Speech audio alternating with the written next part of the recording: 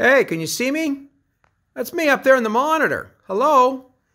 And I'm also right here in the studio, and I'm going to talk today about one of my favorite pieces of equipment. It's a piece of equipment, a production piece of equipment that I have used for years, and I have spent tens of thousands of hours working on it, and it's something I'm very comfortable with, and I also think it's something that's very significant when you're trying to do presentations or any kind of news production. It's a critical part of our presentation process. And that is called a teleprompter. Now, there's different names for it.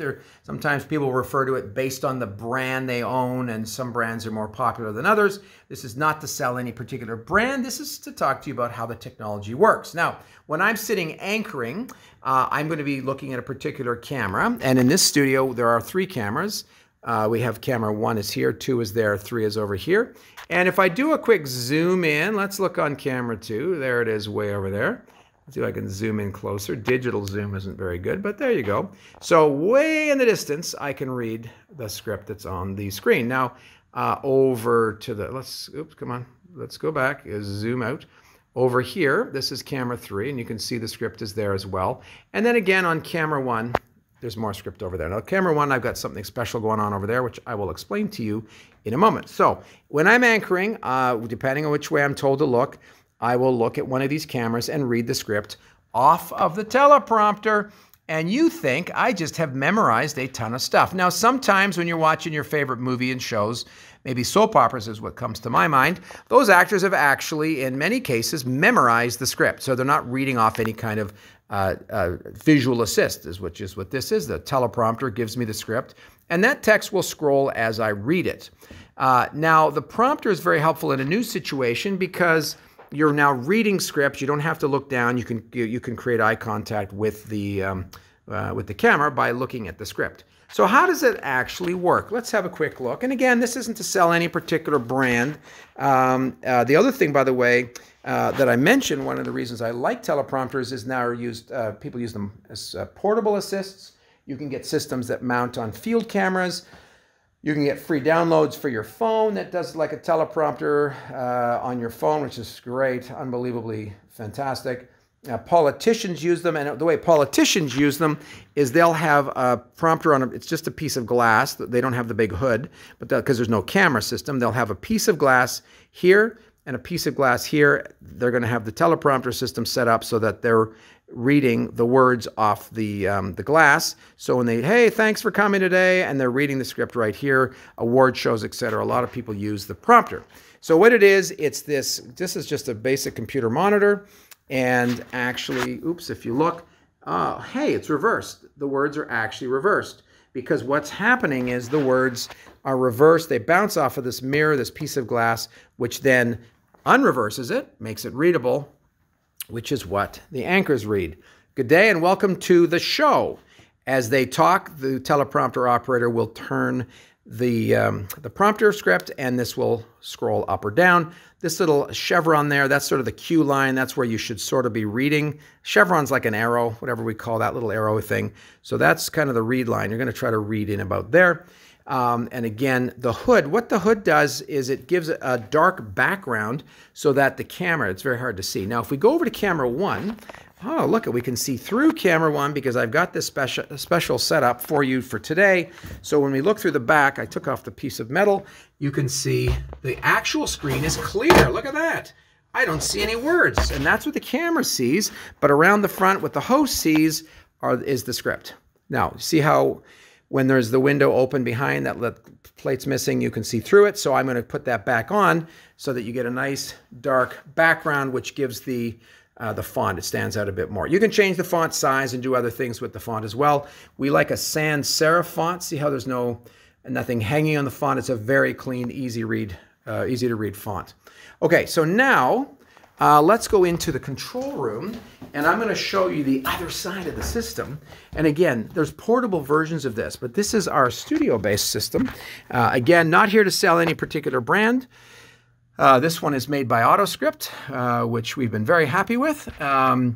So what happens is we're going to bring our scripts into the interface. I can actually, this is basically a copy of what's out there in the studio. So that's what the hosts are also seeing. And this window, this is my prompter window, which also is this. So I could actually run this system without this second monitor. And there's a little prompting button in our system here at the top. I click on that, and what's being sent out gets, like, it's now prompting nothing. I've turned the prompting off. So it's sending nothing to the studio. So let's prompt. And that will now be showing on the camera outside.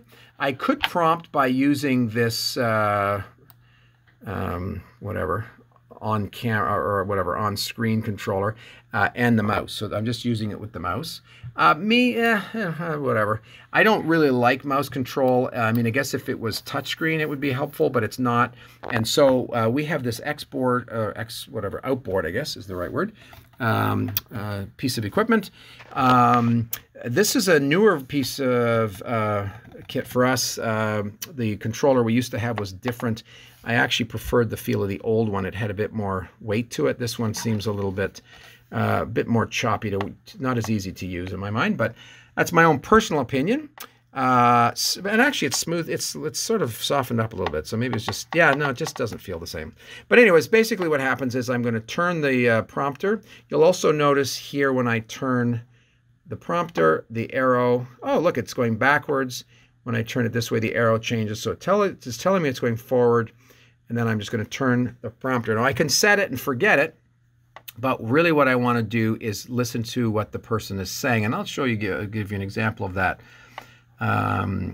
So the prompter. The province is working as fast as it can to repair highways, bridges, and rail lines in what some experts say could be the most expensive weather event in Canadian history. And what I'm doing is I am slowing down the prompter based on the read, right? So the other thing too you'll see that we do with our scripts is we will write out the numbers, and if there's a name or something to say someone's last name we need to pronounce, we'll have a pronouncer. So again, you can go back and forward with the teleprompter.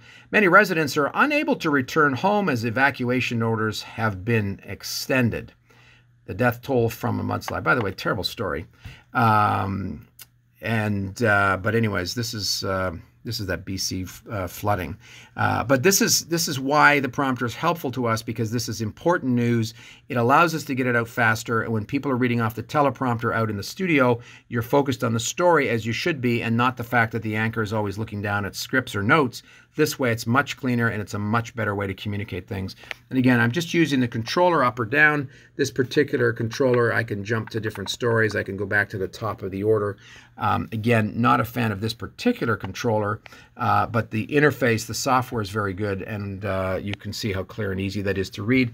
I can also change the size and the font right here as well. So there you go. So that is kind of how the teleprompter works. You can input it here, but we also have a network system. We use the iNews system, which then feeds the script from iNews into this system, and then we prompt out to here. So yeah, it's become very popular. Again, politicians have been using it for years. So if you see a couple of pieces of glass angled off to the right and to the left, that's the teleprompter at work. And there goes a mouse right across the studio floor. Wow, it's like an infestation. Anyways, maybe the mouse came to prompt with us. So anyways, there's our studio, prompter 1, prompter 2, prompter 3. And thanks for watching today. As always, I'm Dr. Gary Gould. Have yourself a great evening. Take care.